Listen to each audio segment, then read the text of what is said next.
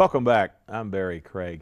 Did you ever drive down the road in your vehicle and all of a sudden this film music pops in your head and you think, where did I hear that? What movie was it? Well, if you ever have that experience, you might want to talk to my guest today, Professor Norm Wurgler, music professor at the college. He teaches a course on music and film. And we're going to talk about that.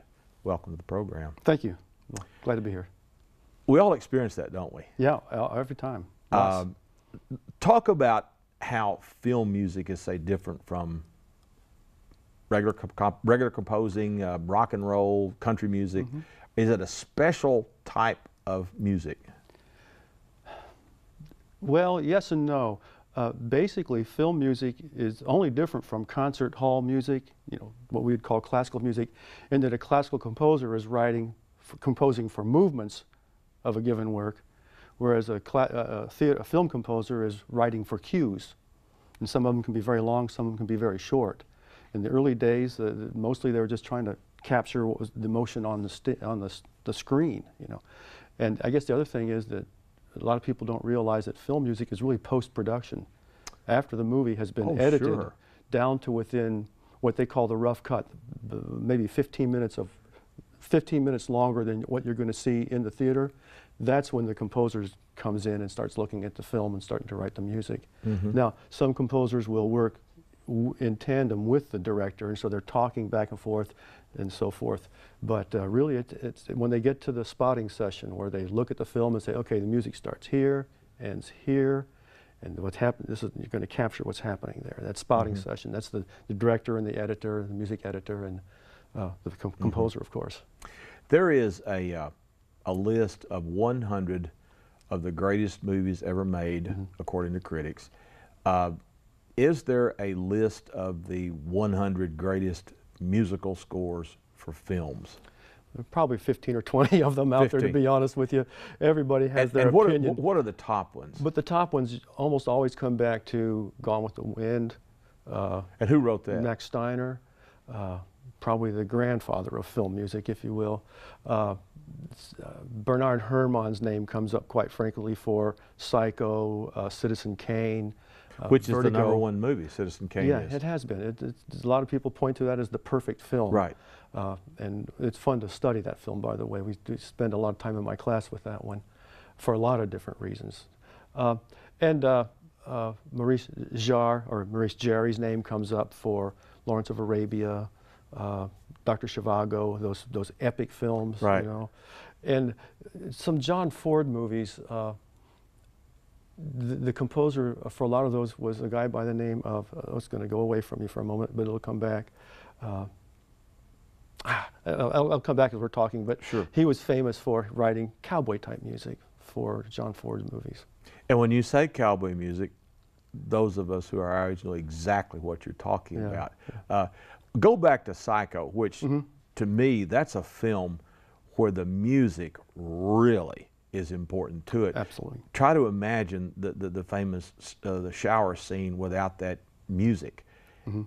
And you mentioned before that in your class you all have actually done things, they're mm-hmm. action films, taking the music away. Right. And how did that work out? Oh, it's very telling. The students begin, wow, I never realized that. And oftentimes composers will tell you, I wrote this music, but I don't know if anybody remembers hearing it when they leave the theater. Because it's such an integral, if they've done a good job, it's such an integral part of the film. Right. If we could go back to Psycho for a moment. Sure. It was a lot of the people who are into Trivial Pursuit will know this, but Hitchcock didn't want music for that scene. He and Bernard Herrmann argued about that. So Herrmann went ahead and composed the score and said, "What do you think, Hitch?" And he said, "Well, it's perfect." Right. He said, "But you told me," well, I was wrong. Yeah. It's fascinating. And of course, North by Northwest, mm-hmm. you've also got the music when they're running around on the Mount Rushmore. Yeah. It really adds. And Bernard Herrmann only composed music for one comedy, The Trouble with Harry, which is about finding a dead body in the hills of Connecticut. Absolutely. He wrote that. That's that's the only comedy, I think, to my knowledge, it's the only comedy he ever composed. I remember that. And even that music's kind of dark. It is. It is. I remember that movie. Yeah. In fact, I saw it on the old the Turner classic movie channel the Shirley other day. MacLaine's first film. Yes, I can Before she believe that. channeled She's people. very, very, very young. Wow, wow, wow. Another film genre, if that the term is genre, was what we called space music, and it was that weird stuff. And there was a special instrument that they made that music with. Yeah, the theremin. What is that? The theremin, it's not hard to explain. It's really a cabinet with vacuum tubes in it and a metal bar that comes down on the side, and it creates an electric or magnetic field, and you pass your hands through it, and the closer you come to the metal bar, the louder the music gets, and the higher your hand goes up, the higher the pitch goes. And it's got this little bar on the side that helps control the volume. So it's a very interesting instrument. It's the only instrument I know that you can play without ever touching it after you've turned it on. It was invented by a guy by the name of Leon Theremin, a Russian electronics engineer who devised it. And it was about 1912, 1913, somewhere around there. What did he make it for? Was it for music? It was going to be a classical instrument, he thought. And Hollywood got a hold of it and kind of spoiled that for him, because it's sort of got this attachment now of horror films and sci-fi films. I remember The Day the Earth Stood Still. I mean, that's just perfect. Perfectly for that. It is. Yeah. And on the other hand, another Bernard Herrmann film, by the way. And on the other hand, you think of a banjo. That's always a happy type thing, or in the case of Deliverance, which is kind of or associated with folk music and bluegrass type music. Yeah. And again, we were talking about composers before we started the program. Composers have to be good composers that are going to compose for film, have to have a knowledge of all those different styles. They have to be flexible. And so if you ask Bernard Herrmann to compose music for Deliverance, I don't think he could do that. He was very much into the dark side of life in terms of drama. He wasn't into the folksy kind of music. He wouldn't be that familiar with a banjo, say. So you wouldn't look for him to compose for that particular genre. Well, are there particular instruments that are for scaring people, for whimsy, for different things? What made me think of that is the theme from the Pink Panther. There's that saxophone playing, that funny saxophone. Well, that's that jazz flavor that Mancini always had. You know? And sure, so he was trying to capture that kind of flavor, that kind of well, jazz is so improvisational. So we've got this incredible detective who improvises all the way through the film. He's always into trouble, so jazz is perfect for that. Absolutely. Yeah.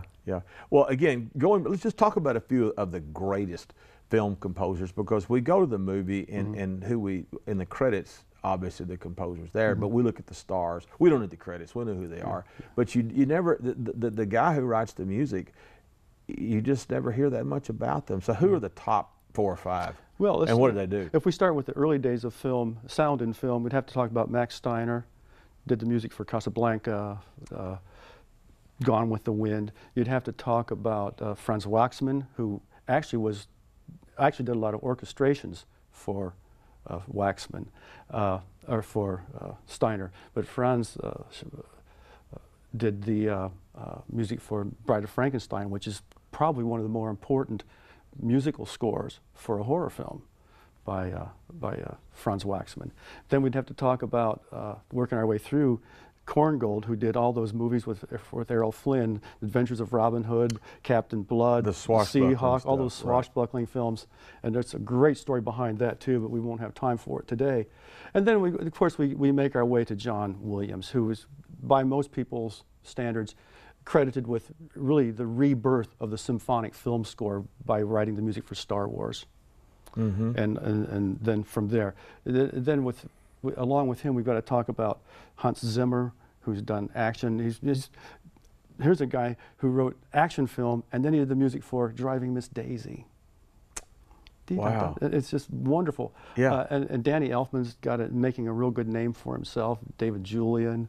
But right now, most people know John Williams from all those big hits with Lucas and Spielberg. Right. And those are the big, John Powell for all of the first three movies of the Bourne Legacy and all that kind of stuff. Right. The Bourne Legacy, but before that, Bourne Legacy is James Newton Howard, who's again another fine composer. Randy Newman, who made a fortune about old, what's he called? He wrote the song, Short People Got Yes, No exactly, sure. That's how he got started, but he wrote the music for The Natural.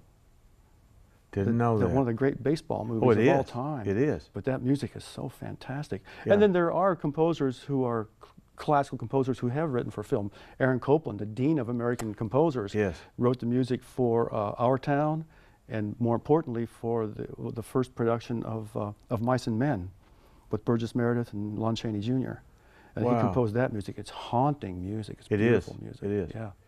And you also think of, I think of a movie, The Sting, when they used Scott Joplin's music as the score. So that actually was not film music. It's just his. No. So you see that too, don't you? And that's really, in the film parlance, that's called tracking, where they take pre-existing music that's already been recorded and work it into the film. Sometimes that grows out of what we call a temporary track, where a director and a producer will put a bunch of pieces together to preview it for potential investors or what have you. And sometimes that temporary music becomes part of the film. A really good example of that is 2001: A Space Odyssey, Kubrick's film. He put together all this classical music by Richard Strauss and Johann Strauss and all that, and used that as a temporary track. And then he hired Alex North to write the score. And the story goes that Alex North went to the premiere to see this film with his friends to hear his music, and only discovered that they used the temp track instead.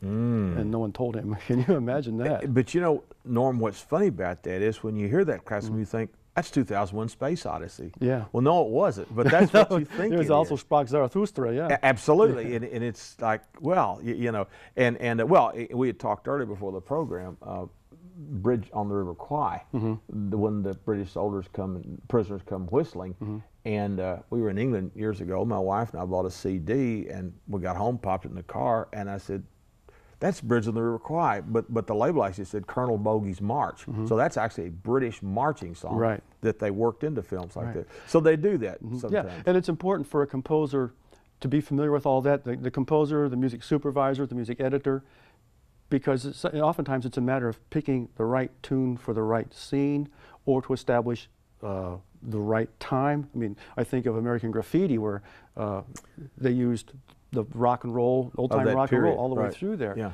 And Quentin Tarantino is excellent at taking contemporary music, rock, popular music, and finding a way to make it tell his story.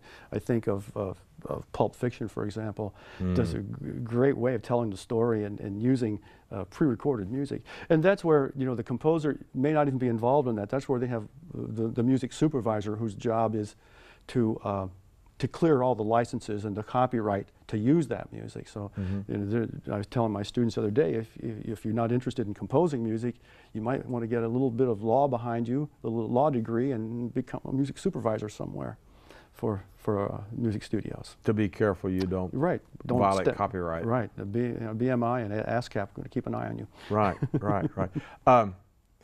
I think of other movies in which the music it's choral music. I think of Glory, that tremendous chorus in that. So they also work that in there too. Sometimes. Absolutely, and that's also been a Hollywood tradition since the early days of sound, using a chorus, just humming or just vocalizing, no words. It really creates a different atmosphere, kind of an ethereal quality. Danny Elfman loves to do that. When you listen to any of his films, with Tim Burton, you're going to hear the background, oohing and ahhing and so forth. And a very important aspect. Even the classical composers were very much aware of that. Ravel's Daphnis and Cloy makes a great deal of use of that. Makes the sound of the wind by using the voices. Well, I think of Ravel, Bolero, and 10. 10. That's the thing, you think of 10. There she is. It makes you think of you do. Yeah. It's so funny. And poor Ravel is thinking, that's me. That's me. Yeah.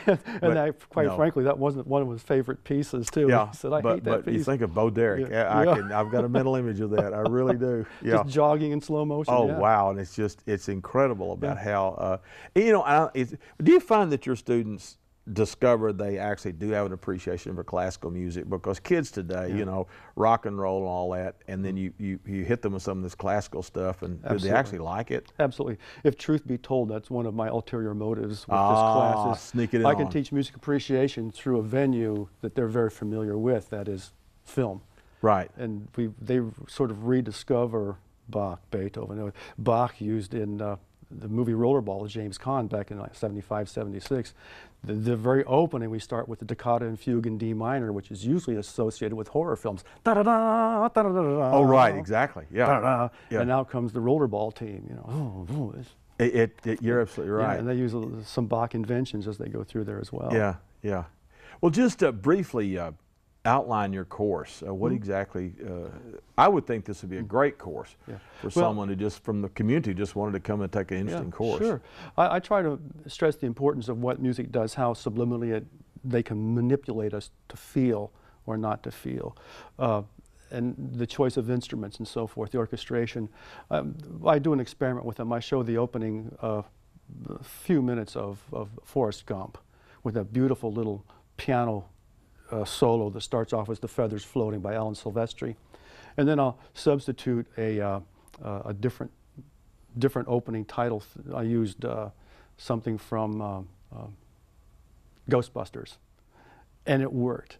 And just to show them that just by changing without telling them anything else, just by changing the music, it changed their expectations of what that film was going to be like. We've got this beautiful establishing shot of the city, the feather floating, you know, randomly through the air, which is the metaphor for, of course, Forrest Gump going through life. And then this music creates this wonderful childlike expectation of this.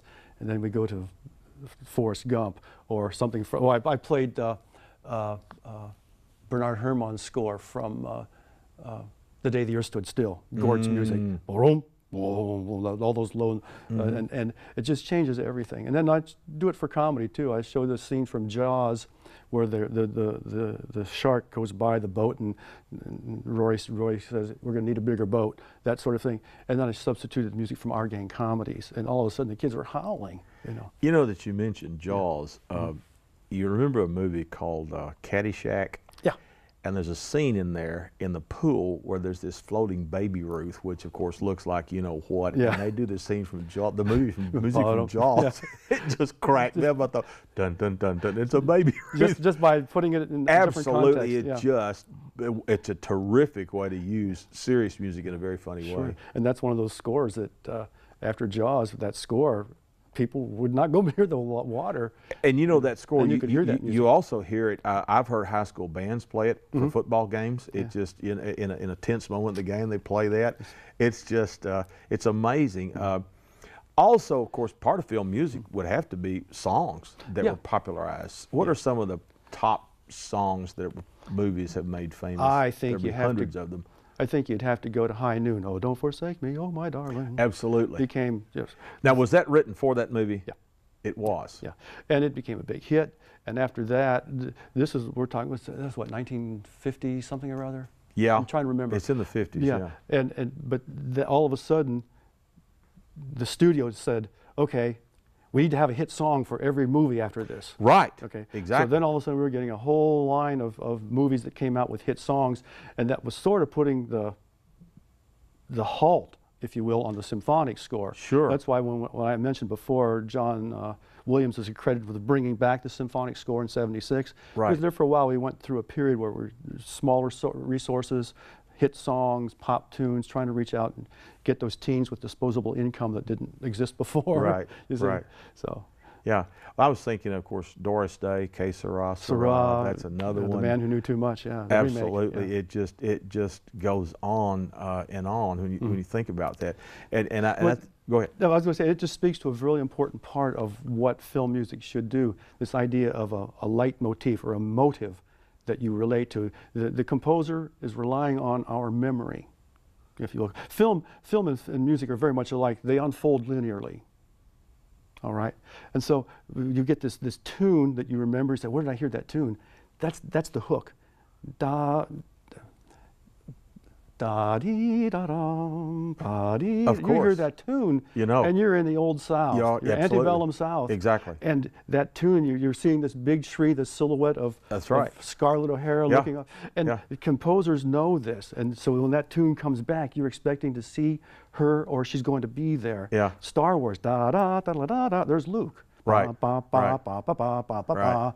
Right. There's Darth Vader, you know. There is. And so all these themes keep intermingling, and that all really gets its start with actually with Wagner back in the 1850s, but with Max Steiner and his early films, his idea of using a motif, and then it Right. carries on, and Right. and we finally get to John Williams. I mean, you can't go to a movie anymore and not listen Wow. to that theme. I'll spend the rest of my day doing this, but now I have in my head the theme from The Great Escape with Steve McQueen. Yeah. I can hear it now. Yeah. Oh. The Longest Day, that one's coming on now. Gosh, yeah. Then there was that television program, Victory at Sea. That Oh, yeah. Tremendous. Now, who did that music? I don't know. I'll have But to look it's that that, up. oh, it's that dun, dun, dun, dun, dun, and the sea is swelling up. You Yeah, can just yeah. see it. It just, and all these, wow, when you That's- start thinking about that. No, I've got something to do this afternoon too. Exactly. I'm going to look that one up.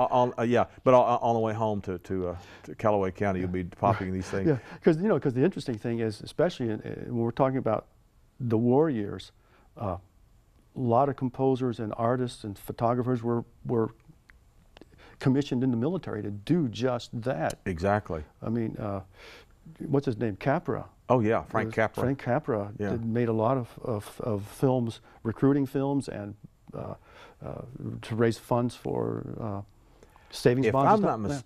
mistaken, I'm about to say one of the producers or directors actually went to Midway Island, and was there and filmed all that when the Japanese attacked. that? It I'm was, gonna have to I don't look. know whether it was John Ford or it was Capra. I don't remember, but it was on one of these Yeah. Hollywood directors. Yeah, yeah. But you think of in these war movies that had songs with them. I'll Be Home for Christmas, was that a film? That I don't. Bing Crosby, of course, sang I'll Be Home that. for Christmas. Yeah, don't know if that was written for a film, for war films or for films during the war years. Right. But what comes to mind is I'll be seeing you. No, not I'll be seeing you. Wait a minute. Will come again. Oh, yeah. Don't know when. Don't yeah, know right, where. exactly, yeah. A film song, a song written during the war years that became really important in Dr. Strangelove, or how I learned to stop worrying and You start loving with the bomb, right. Yeah. And Gosh, I'd at the forgotten end, that. as Slim Pickens is riding Running the atomic bomb an atomic out. bomb to Right. the ground, and these explosions are going off, and we're Yeah. hearing, "We'll meet again." It's just, don't know where, yeah, don't know and when." that's the bizarre, I love Yeah. that when they But can, again, using music for going against what, Yeah. what you're seeing. yeah, that's just, Contrasting the action. yeah, yeah. We had talked earlier, and the time is running out, I'm sorry, we'll have to do this again. Sure. About maybe even developing a film studies program here. How are you doing on that? Well, we'd like to do what my dream is sort of an introduction to film studies. In my research, most film studies, serious film studies, start at about junior level and beyond. But what I thought we could do here is introduce students to just the variety of types of music that they need to be aware of in terms of if they want to go into film. Because directors need to know some of this too. A lot of directors will rely on the knowledge of the composer, but a lot of directors also have, well, Kubrick, for example. But so to give an introduction to cinema, the history of cinema, cinema as art, as literature. And Murray State has a program, Western Kentucky has a program, a very good program, both of them.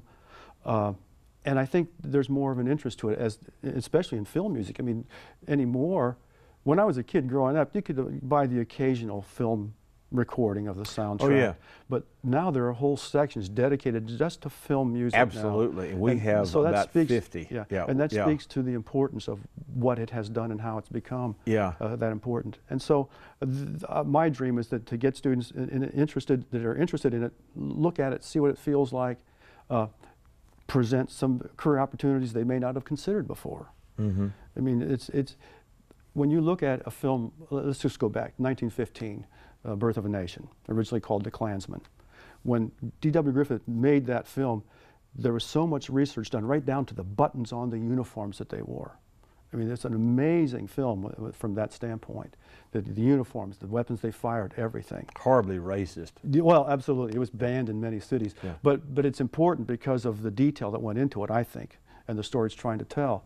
And so there's room in cinema for history majors, for psychology majors, for whatever. That's why I think Murray State's is an interdisciplinary program. I believe, I don't know, I can't speak currently, but at one time they actually had a course was sort of informative called Hollywood History. Yeah. And what's fascinating about a movie is you can analyze the movie from a literary point of view. There is in the English department, of course, of that, but you can analyze a movie in different ways, and certainly the music is part of it. And we had talked before about Patton, which can be considered both a pro-war or an anti-war movie, and the film score for that is one of these epic, you know, war-type movies. Yeah. It's amazing what a part of our popular culture there are, and I'm thinking of some more now. I've got to try to finish this up without getting completely off key on that. But we also talked about certain instruments that are. Give me some examples of an instrument that is just perfect for creating the kind of mood that you're. Well, we talked about Deliverance of the Banjo. Yeah, the Deliverance of the Banjo, To Kill a Mockingbird. Sure, begins with a piano solo, just little one-hand melodic piano solo, or actually it starts with humming, goes to the piano solo, but that establishes Scout's character, who's going to tell us this story, this little girl. The instrument's perfect for it. The piano for Forrest Gump, because every young child starts a piano lesson at one time or another, or most of them do. When you're looking at a film like Magnificent Seven, for example, we've got this magnificent orchestral thing, but the pervading instrument all the way through, there's a guitar. Boom, boom, boom, for cowboys, of course. Trying to capture that cowboy western kind of motif. It just depends on the film, you see. Right. Well, and the composers have to be aware of all these things too. Yeah, yeah. Well, going back to Psycho, that creepy eat, eat, eat, how did they do that? On the high strings, just tring, tring, tring. You know, the violins and their overtones, the harmonics are real high, real screechy sounding. Of course. And of course, you know, Norman Bates is a taxidermist, and he stuffs a lot of birds, so you get the birds screaming up here. Ching, ching, of ching, course. Ching, right? Of course. Shooting away, as they attack. And Bernard Herrmann uses that again in the one with the birds. Oh yes. Oh, that's terrifying. One of my favorite scenes in that is the children are in the school singing this song that keeps accumulating verses. Right. And as you start with da da da da da da da da da da, that's the wrong song, but then we have a couple of birds landing. Then the kids they start the next verse and they're getting longer and more birds. Oh, it's incredible imagery that he uses with the music. In the few seconds we have left, how's modern computer music affected this? Well, it's made it easier because the composer can hear everything he wants the minute he's got it on paper, because he can program it into his synthesizer. Right. It's helped composers like Danny Elfman, Hans Zimmerman, neither of whom read music. So, but they have this incredible, as we were saying earlier, vocabulary of sounds in their head, so they can just pick and choose and plug it in and plug it in. It's like the pipe organist, actually. Pull out all the stops and hit that piston, and away you go. And so, and it certainly helps in editing. Gosh, it's changed a lot for the musician. We're out of time. We'll have to do this again. Sure. This is great, because I'm thinking of some more songs in my head, but I won't talk about that now. So, thank you for joining us. I'm Barry Craig. My guest was Norm Wurgler. We'll see you next time.